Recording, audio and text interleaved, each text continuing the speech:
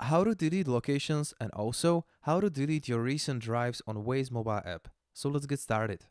Open the app and then click on where to. Next, click on saved. And here, if you click on these three dots, you can easily remove the location or the place like this.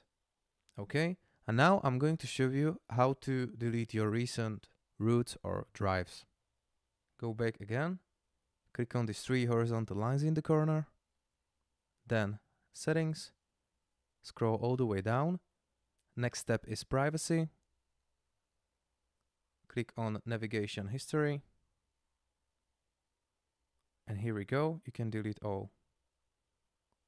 Here we go. Also, we can click on recent locations. And if there's some recent location, click on these three dots and you can easily remove like this. And that's it. This is how can you do it. So this is how can you delete locations, recent places, and so on. Thank you for watching.